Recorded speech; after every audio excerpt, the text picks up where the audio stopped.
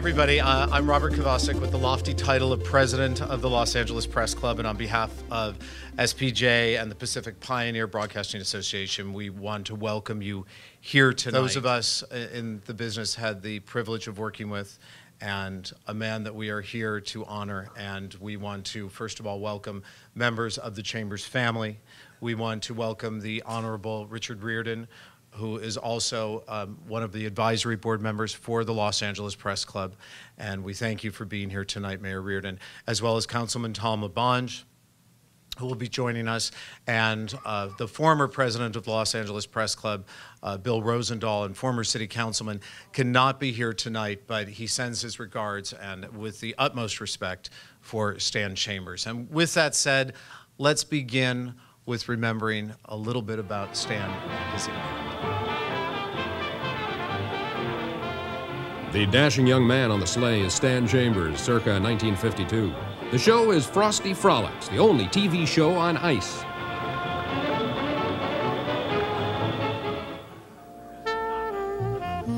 Stan Chambers got a job at KTLA in 1947, a few months after the station signed on the air. And put simply, he stayed. Here he is in the Soviet Union in 1959, demonstrating American technology to the Russians in the form of a Polaroid camera. Anyone who has worked at Channel 5 for 2 generations has worked with or for Stan Chambers. He was my news director at one point. He was a fellow reporter at another point. He is one of those rare people in any television station who survives all of the turmoil and all of the turnovers. I think it's probably because he's a loyal person and he's a dedicated human being. He's a good man. A really nice guy. Everybody says that about him. And frankly, I've gotten tired of hearing it over the years. But I believe it. And it is astonishing that such a nice man, decent man, good newsman could last so long. You can't tell the story of television news in this community from the very beginnings to today without having Chambers run through it, from the start right up to now. He has been the glue that has held KTLA together.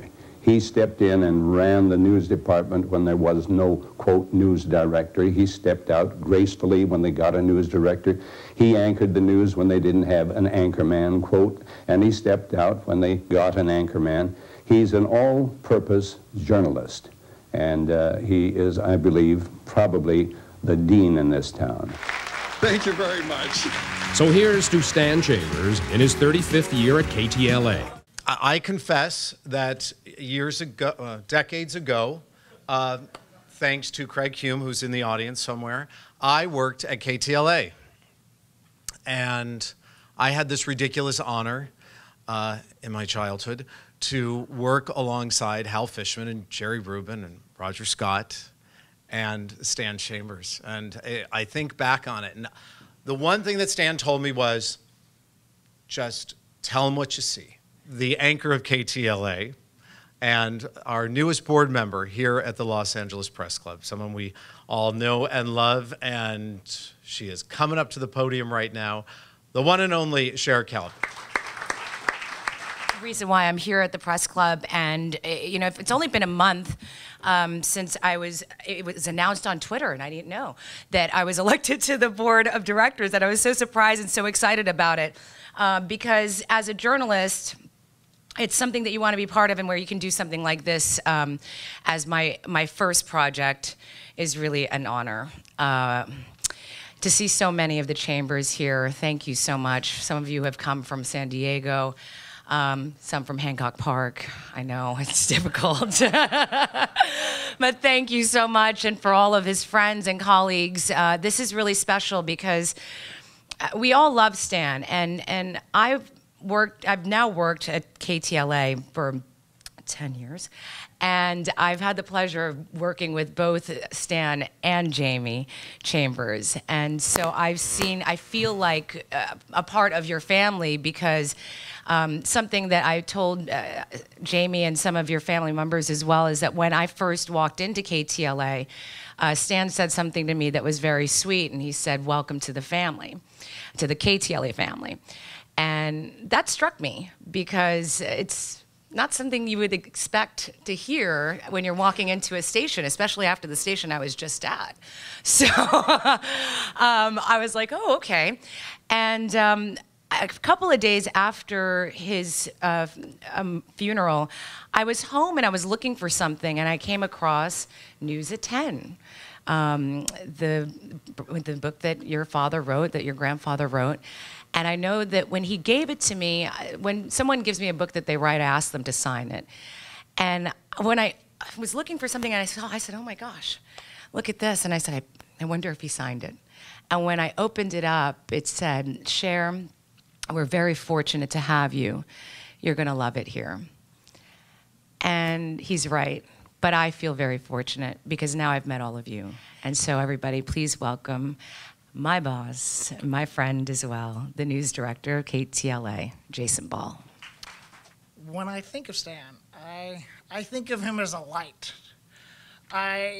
Whenever he would walk into the newsroom, he would just illuminate the place. Whoever he was talking to, there was a joy and a lightness that came with it. He was one of the first people to welcome me to KTLA, and the smile in those bright blue eyes put me immediately at ease, and I felt at home and part of the family. Not long after I got there, Stan and I visited the Ronald McDonald House, where I will never forget, he was talking to the families of these sick young patients and their families, and there was no pity, no sadness, nothing. He was talking to them like they were his long-lost best friends, and that's just who he was. That's how he was with everyone, and it was such a gift, and it was such a great thing for me to be able to witness. Even in the last days of his career, Stan was still enterprising stories. He would figure out what story he wanted to do. He would set it up. He would do the interviews. He would log his video, whether it was, he went from film to videotape to digital. So he had seen it all and rolled with all of that and write the script. And then he would sit on the set and he would present this story about a program for underprivileged youth like it was the most important story of the day. It was like it was the lead story. And he had the excitement and the exuberance of a cub reporter. But he also had that dignity and that grace of the wise sage that he was. Stan was the dean. It was in the video, they said that. Not just because he filed thousands of stories and he had an unprecedented career that lasted over 63 years. He was the dean because he led us all by example. It was the example for us to have. In the business where so many people get frustrated and stressed out, and even jaded, Stan always remembered, and in turn reminded us, what a blessing it really is to be able to do what we do. So when Stan retired, I took the framed publicity photo, and I put it in my window in my office. So he's always there with me, so I could always remember that light. That light, and even though he's not with us anymore, I want to carry that light with me for the rest of my career. And I know many of you will too. Now, I have the distinct pleasure of introducing another Los Angeles icon, the Honorable Richard Riordan, who was the mayor of Los Angeles from 1993 to 2001. In addition to a political career, Mr. Riordan is a successful businessman and philanthropist. Thank you very much. I don't know what more can be said about Stan. He was the nicest person I've ever met in Los Angeles or any place else. He was humble, but he was tenacious. And the one thing I learned today is he has 38 grandchildren.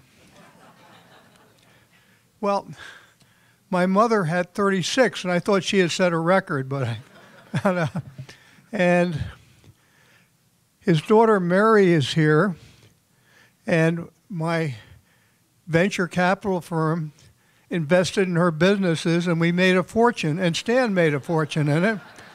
So I owe an awful lot to the Chambers family. Without further ado, they call him Mr. Hollywood. And yeah, you know who you are. Everybody knows who you are. Every time you see him, he lights up a room. Council member, we're going to miss you. Tom LaBonge. First of all, it's just great to see the Chambers family. What a remarkable family it is. Your dad, your grandfather, your great-grandfather was the richest man in Los Angeles. To be at St. Brendan's on the night before the funeral, half the church was filled, and it was all family. And there were some parishioners who came in the back out of respect. Nobody liked the Chambers family. And it truly is deep. And then you talk to that issue, those in the city who got to meet him and how special he was. I want to thank Mayor Riordan for the opportunity that he gave me for 7 years in working for him. And I remember how Stan was out there when you were inspecting all those mobile homes up by Sylmar after the '94 quake. And Stan was communicating to the public of what to do, how to be safe. But then I went back in my mind, and I remember as a child, all of them, and then talk about Roscoe Mile Road and the fire at Bel Air in '61. And then I remember the Baldwin Hills Saturday afternoon. My brother went to St. John Vianney, and they were playing baseball out at Jackie Robinson Stadium, which was near Dorsey High School. And there was a big flood, and there was Stan. And then I remember 1963, I was selling newspapers on Hyperion Avenue. And there was no Rampart Division then, and all the police cars came racing up from Central Division up Griffith Park, and all the police cars came racing up Hyperion from Hollywood. And then I saw the telemobile, and I knew Stan Chambers was there, and I ran all the way up to Surrey Street, Pete Demetrio, where the shootout was, that 3 officers didn't die, but they were shot, and a young commander named Daryl Gates thought of SWAT off of Surrey Street, but Stan Chambers was there. And he was everywhere for Los Angeles, which was so important. Recently, before he retired, we got to go someplace where he had never been. And I couldn't believe it, you know. I couldn't believe whether Huelhauser or Stan Chambers hadn't been anywhere in this state, you know. But it was the Bronson Caves, and the Bronson Caves is in the old where the Batman mobile came out. Stan had never been there. We did a story, and it was such an honor to be with him. I remember the night of the tragic Pan Pacific fire. And Stan Chambers was there, and he told me that was his first assignment that Klaus gave him, to go down Van Ness Avenue and come to the ice capades or whatever was at the old Pan Pacific. And then further, he was there when it was tragically destroyed. Stan was everywhere. How many buildings did he dedicate and see demolished in this town? Without further ado, he was former there. news director of KTLA, a good friend of Stan, who worked with him so many years, Jeff Wald. You know, I didn't prepare any notes or anything like that because I want to tell you a little bit about the kind of person Stan was. We all know he was a nice guy and all that stuff, but I'll tell you, as a news director, he was a dream because he could do a story about anything at any time at the flip of a hat. All you had to do was ask him to go out and do it. He never refused an assignment. I felt terrible asking him to go up in the helicopter, you know, because he was one of the senior members of the staff. But he would jump for joy to do any story that he felt was important and to the community. And that was what was just so amazing about him. A loving man. I still can't figure out how he worked all the hours that he worked at our station, and long hours, and how he wound up with 11 children. I can't figure it out. That I would like to introduce a person who I hired to carry on Stan's legacy at KTLA, and that's Jaime Chambers, his grandson. Thanks so much, Jeff. I really appreciate that. I actually brought notes. And by the way, I still have that brush jacket. I wear that brush jacket when I can't find mine. Absolutely, it says Stan on the side. But Stan was a really different kind of grandfather. He was my mentor. He was my colleague. He was my teacher. But most importantly, he felt like mine. He felt like my grandfather. There's so many of us grandkids that it's hard to get a little time with him. So it was really exciting when I got to go out there for the first time. He wasn't the grandfather that took you fishing. He never took me to Disneyland. I never got to sit on his shoulders. But he would take me to different places. He took me to forest fires and bomb threats and plane crashes and SWAT standoffs. But he always made sure that I got to wear a bulletproof vest when we had an extra one. And when I started working at KTLA all those years ago, Jeff will remember this, certainly. I asked Stan, well, what do I wear at the station? I'm just hustling around. We said, of course, you're going to wear a suit. And when it gets really hot, you can even take the jacket off. It's just been an honor and a privilege to have that really unique moment of 10 years with my grandfather, the Dean of Los Angeles, getting to study under his tutelage and getting to experience life in such a unique way through those fires, through those floods. We had countless adventures. I'm the luckiest grandkid on the planet, I know. And I'm just gonna miss him so much. I'm gonna miss him for the wins that he would celebrate with us and the losses that he would commiserate with us. But mostly, I'm just gonna miss hugging him. The guy was amazing. He was a great hugger. So thank you guys so much for listening. Someone else in attendance who is one of the larger-than-life personalities that you will ever meet, and he sets a very high bar in the field. When you're out there on stories with him, you know that you better bring your A game. And he has a few things to say, and it's really our pleasure to have him. Pete Demetrio of KFWB is joining us right now. I never worked with Stan at KTLA. I was not part of that family. The family, I was an extended cousin for Stan, if you want to call it that, was out in the field from 1978 until the day Stan never left the field. I don't think he ever retired, ever.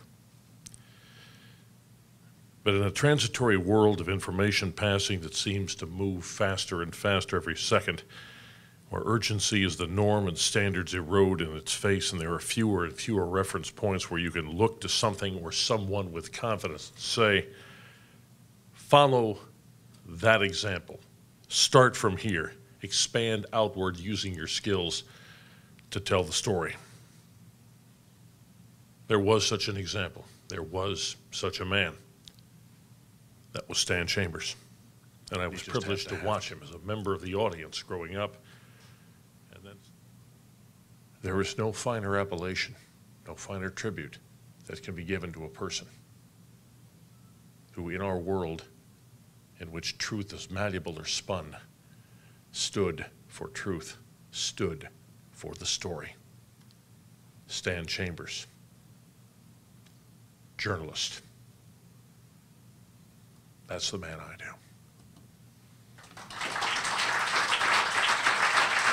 We spent a lot of time with Stan on the field, and so he might have better stories for you than I ever would, and that is John Fischer. I got to work 8 hours a day, 5 days a week, for almost 12 years in a news van with Stan, sitting side by side as his cameraman. I got to see him in good times and bad times, and you name it, I saw it. Heck, I got to spend more time with him than most of his family. I certainly had more dinners. I learned so much from him by observation. I got to see him every day. I got to see him in action. I got to see the way he treated people. And that's what was really special. Everybody would walk up to Stan. And then sometimes they'd call him Hal. But he'd always go, oh gosh, it's so nice to meet you. And he never corrected them. He never lost that outwardly wonderful humanist that he had to people. He was a remarkable man. And I have so many stories you wouldn't believe. I've got 12 years of them, 5 days a week. You know, I miss him so much, and I learned so much, and he is so dear to me. And I hope to emulate him as closely as I can in so many ways, and I fail daily, but he is just a very special person. Someone that has worked with Stan for many, many years and was very excited about being here today and the fact that she had the day off to come over and be part of this because she was so close to him. And we've heard from his photographer, from his news directors, from his grandson, from his colleagues, and now to hear from one of his writers, Diana Chi.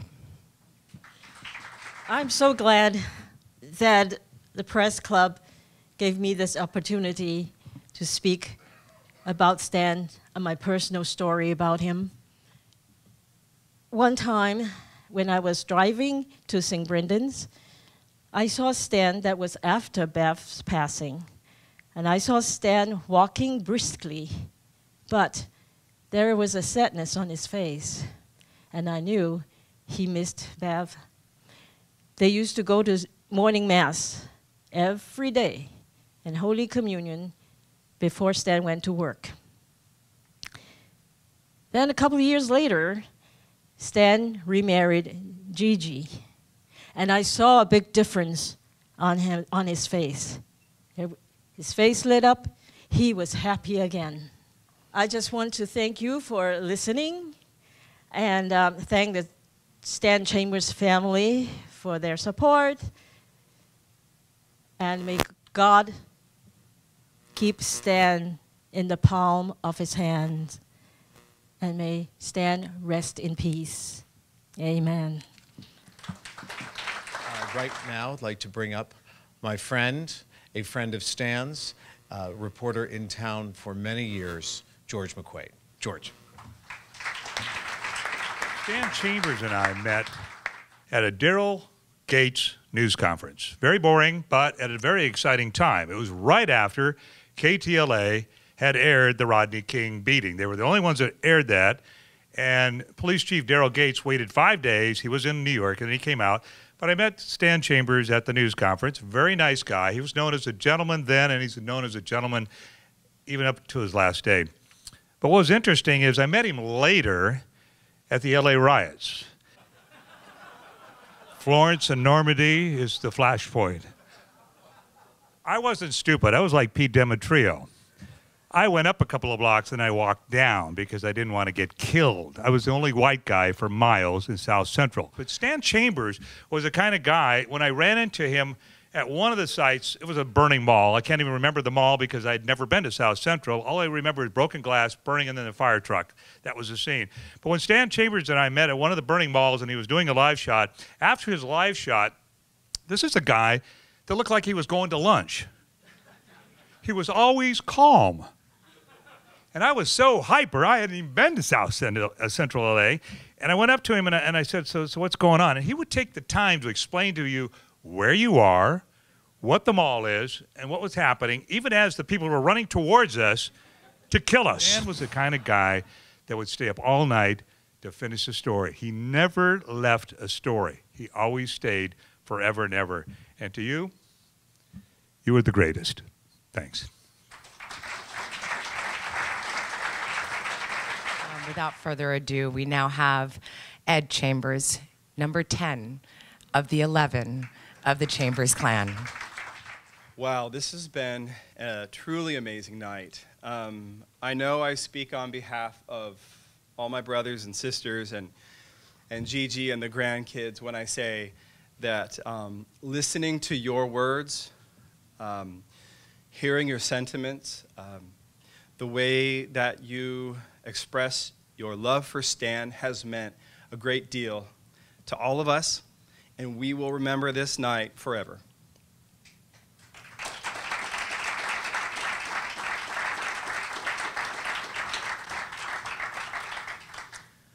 Growing up in our house, it was sort of like growing up in this big bubble. As kids, we were all inside this world. We were protected. It wasn't a wild world. It wasn't an exciting world. It was just a quiet place where we could grow and where we were always protected. And when I look back on that world, I know that it was that bubble because of Dad. When I look out at all of you, and I appreciate that we were his kids. Didn't micromanage us. You were his kids. We grew up in his presence. Just his presence was enough to tell us what we needed to do. And for the next 20, 25 years, whatever it is that we may have, it's up to us to continue to live and to keep the presence of our dad, of all of our dad inside us, and to share him with each other. Thank you so much.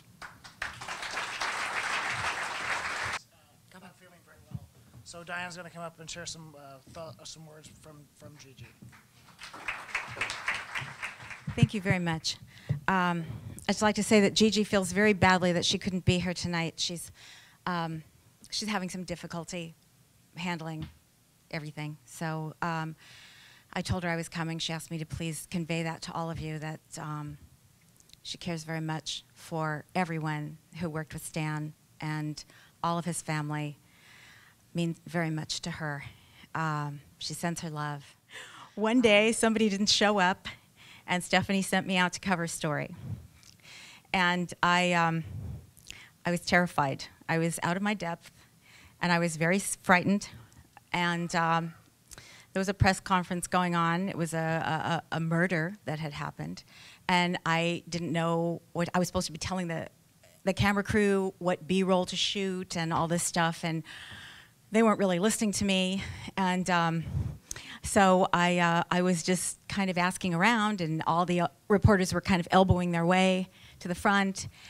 And then there was this tall man with these very beautiful blue eyes who was standing there very calmly and very quietly and noticed my distress. And he said, "You just come and stand right here, dear."